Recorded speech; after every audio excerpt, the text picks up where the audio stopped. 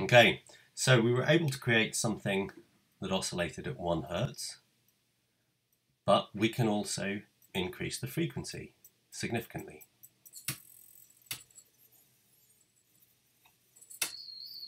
So now we're at 4,000, 3,000, 2,000.